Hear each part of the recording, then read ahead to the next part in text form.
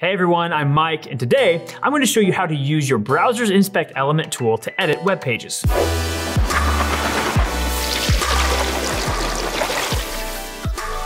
Learning how to use a browser's Inspect Element tool is a powerful ability. It's an invaluable learning tool, one that's right under your fingertips and always accessible. With the Inspect Element feature, you get to see the website's inner workings, seeing front-end markup such as HTML, CSS, and sometimes JavaScript. It gives you a way to see precisely how the developers built a website. In this video, we're going to show you how to use the Inspect Element tool and some of the related technologies, features, and functionality you'll come across. If you use it, make sure to share what features you like and use the most in the comments below. But before we get too far, I want to let you know that there'll be links to more resources in the video's description, and remember, subscribe and ring that bell to get notifications for future helpful content. So, let's get started. The Inspect Element tool is much more than a way to display code. There are often several panels to access. Inspector. This is called Elements in some browsers. It's the main screen in the Inspect Element tool and shows you the page code along with element-specific CSS. Console. This is a front-end warning log for a site, and it's a place you can also enter code snippets to perform a quick code test. Network.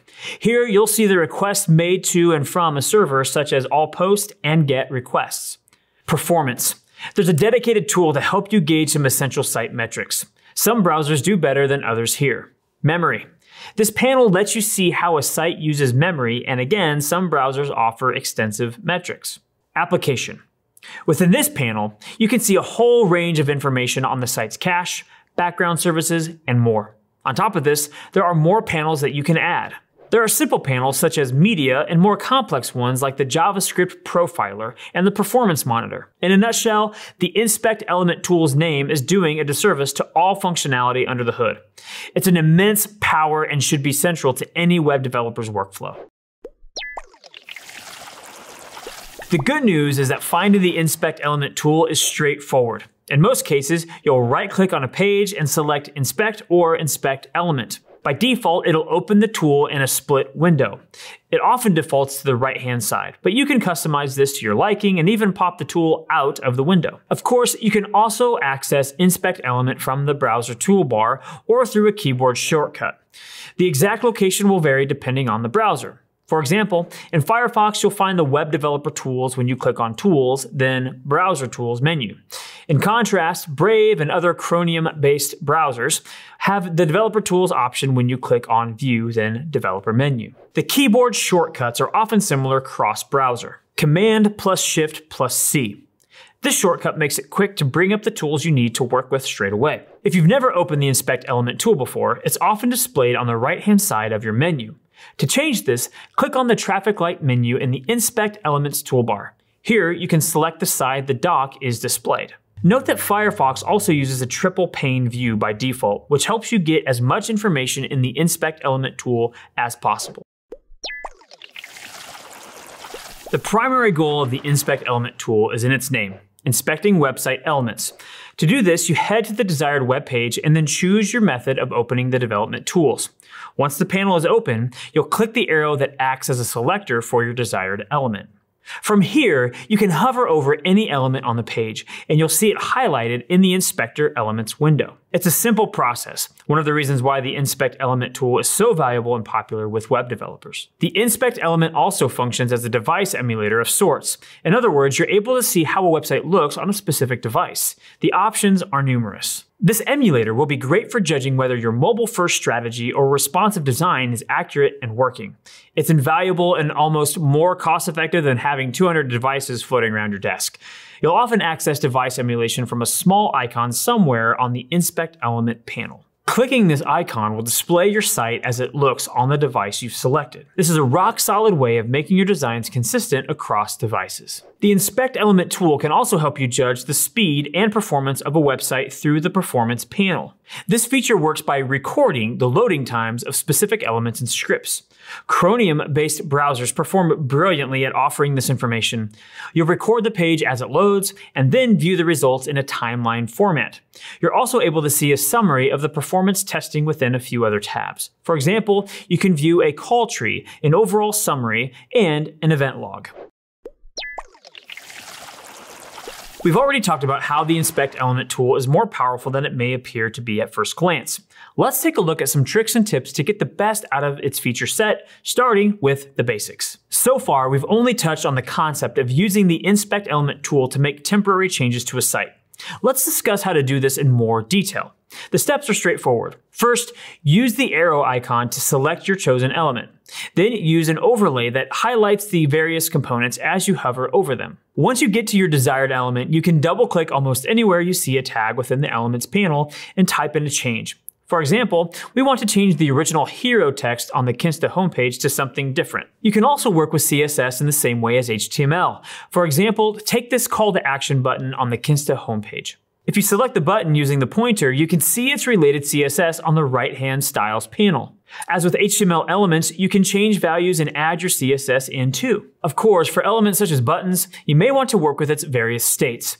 In this case, the hover state is worth changing too. To do this, click the hover link in the Style panel.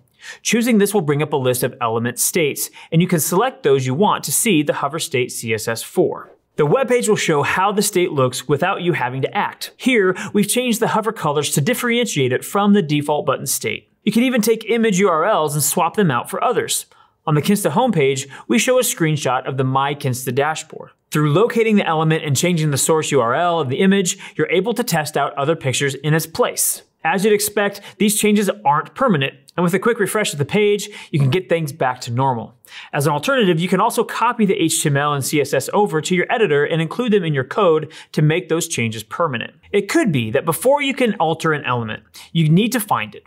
The Inspect Element tool has straightforward search functionality that can help you find an aspect of a web page. That said, it's tough to find it if you don't know where to look. The official way in Chromium-based browsers is to head to the traffic light menu on the right-hand side of the page and select the search option. Using this will open the console panel along with a search tab.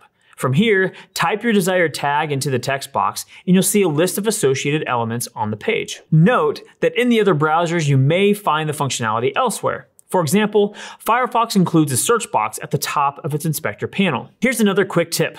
You can carry out recursive expansion of the various nodes and elements by right-clicking within the Elements pane and choosing Expand Recursively. If you take a look at the Styles panel, you'll also spot a filter text box. This field lets you filter by CSS properties, making it a great companion to the global search functionality. On the whole, it shouldn't be tough to find what you need with two dedicated filter and search tools. One of the best ways the Inspect Element tool can help you learn more about how CSS properties act upon elements is the Visual Box Model panel. This overview gives you a representation of how a specific box, such as element or div, appears on the screen. In other words, it's an overview of how the margins, padding, border, and content combine to become the section you see on screen. Explaining the complete CSS box model and how it interacts with a web page's HTML is beyond the scope of this video, though Mozilla has a fantastic guide to the ins and outs of the concept. You'll often find the box model panel within the layout or computed sections of the right-hand side of the Inspect Element tool. As with any elements and properties, you can also change the values and settings of a particular box. There will also be a list of other properties to help you position that box, set a z-index, apply float and display settings, and so much more. While working with the box model, you may also benefit from seeing the grid system in play on the page. To do this, take a look at the Layout panel. The options you need will be under the Grid menu. Clicking your desired display settings and then choosing a relevant overlay will show it on screen, allowing you to make more accurate decisions using the box model to manipulate site elements. They've turned from buzzwords to integrated lexical terms, but responsive and mobile-friendly are key web development factors. As such, the Inspect Element tool tackles this facet through a couple of features. In most browsers, the Inspect Element tool will have a mobile device icon along the top toolbar. Safari, however, is different. Instead, there's an Enter, Exit Responsive Design mode toggle in the Develop menu. Regardless of how you get there, once you choose the option, the web page will display as though you're viewing it on a smaller device. While Safari only gives you the choice of different Apple devices, other browsers dig in to provide you with the tools you need to design with mobile-first principles. For example, you can choose the viewport's orientation as well as which device you'd like to emulate. There are two other interesting features here. First, you can choose an emulated network speed. Safari doesn't include any options for this, and Chromium-based browsers offer a small, general choice of network throttling. Firefox does the best here with a decent selection of network choices to pick from. To round things out, you're able to simulate haptic feedback and sensor recognition too. It's the default in Chromium-based browsers, and in Firefox you have to toggle it on. Firefox falls behind here as Chrome, Brave, and others show your cursor as a small fingertip-like overlay. The functionality isn't perfect for any browser, though it's a reliable way to determine how your site might act on other devices. This sort of testing often falls by the wayside for many web developers. That said, there's no excuse now when browsers offer comprehensive solutions like this. Mozilla has exceptional documentation for Firefox, while Chrome, Brave, Edge, and others share shortcuts. Apple is less helpful with Safari developer shortcuts, as there is no defined list within their help pages. Instead, we suggest reading through the official documentation for Safari's developer tools. Web development is no longer just HTML. There are many technologies involved. Even sticking with the holy trinity of HTML, CSS, and JavaScript, you'll still need to see how a website pulls all of these components together. The browser's Inspect Element tool is one of the best ways to look under the hood of a website and find out in explicit detail how it works. While it's fantastic as a learning aid, it can also help you test changes to your site and find how it functions on different devices and mobile networks. Do you use the Inspect Element? If so, what are your favorite features? Tell us in the comments below. Kinsta's WordPress hosting can speed up your website by up to 200%, and you'll get 24/7 support from our expert WordPress engineers. Let us show you the Kinsta difference. Try a free demo of our My Kinsta dashboard at demo.kinsta.com.